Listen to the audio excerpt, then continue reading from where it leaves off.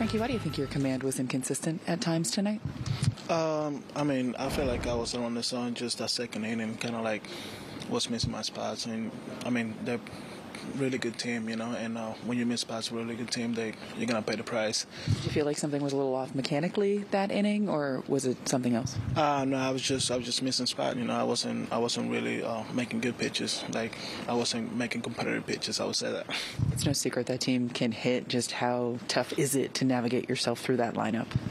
To be honest, I just feel like that second inning was the inning that kind of got me out of the game. But besides that, I felt like I threw the ball pretty good.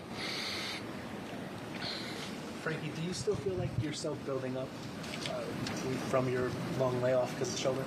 I went 90-something pitches tonight. I think I'm pretty built up. Physically, you feel good? Yeah, I feel pretty good.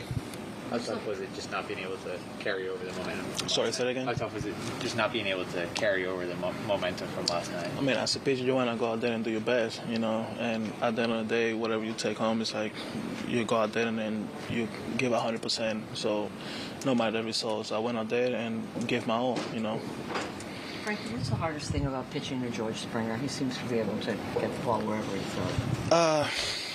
I first seen my life when he was in years. Tonight he was in another world tonight. He was hitting the ball pretty good.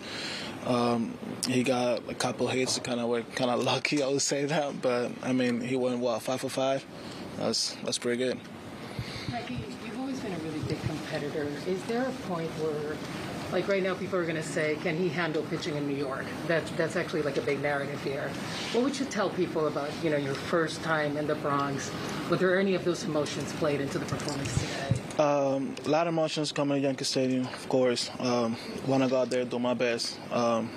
This is not my best. I haven't done my best, but this is not the end. I'm going to go out there and Sunday I'm going to tell for sure I'm going to go out there and give 100% every time. I'm going to give my all, and that's what I've been trying to do right now.